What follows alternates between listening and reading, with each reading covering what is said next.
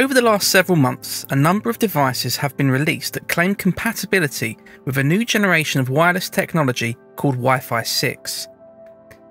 These include the Samsung S10 and iPhone 11 series phones, as well as the latest iPad Pro tablets. But what exactly is Wi-Fi 6, and how much of a difference will it make to you? To understand this, we have to go back in time and look at how Wi-Fi technologies have been named in the past. Wi-Fi 6 is the 6th generation of wireless technology for local area networks. You may not have heard of Wi-Fi 5 or previous versions, as it wasn't until 2018 that the Wi-Fi Alliance decided to adopt this naming convention. Previous names made use of the number 802.11, which was created by the Institute of Electrical and Electronics Engineers, or IEEE for short.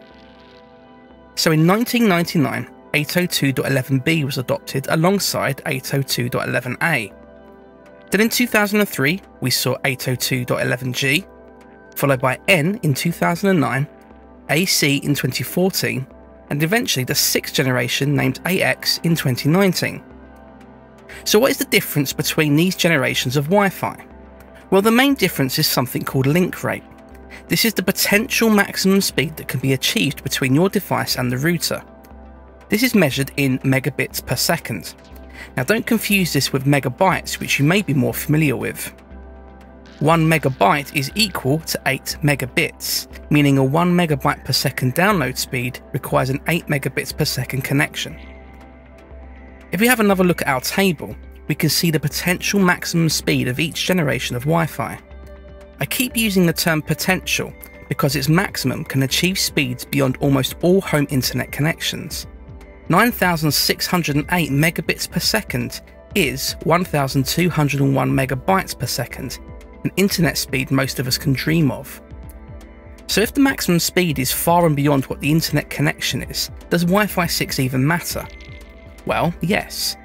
All of that link rate doesn't have to go to one device. In fact, the introduction of Wi-Fi 6 really supports the growing range of devices connected to the router at home.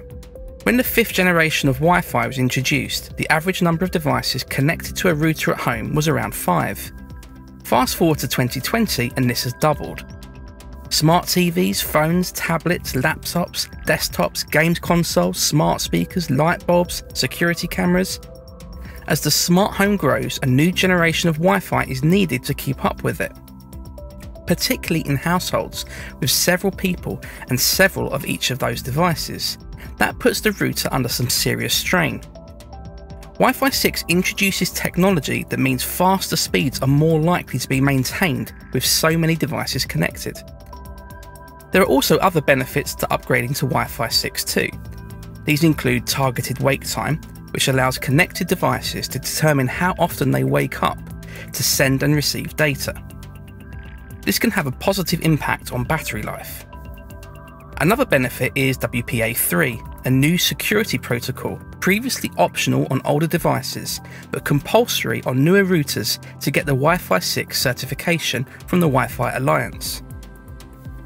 This provides greater encryption and makes it harder to hack your Wi-Fi. To take full advantage of Wi-Fi 6, you'll need compatible devices, such as the iPhone 11 or iPad Pro. Older devices are still compatible with Wi-Fi 6 routers, but won't reap all of the benefits. You'll also need a Wi-Fi 6 router, such as this one, the Netgear Nighthawk AX6000, featuring all of the benefits we've discussed, but also including smartphone router setup, Smart Connect, which selects the fastest bands for each connected device, as well as voice control with Amazon Alexa and Google Assistant. Check the link in the description for more details, and I'll be making a tutorial for this particular router very soon. That's it for this overview on the benefits of Wi-Fi 6. If you found this video useful, please like, comment and subscribe, and I'll be back soon with some more tutorials.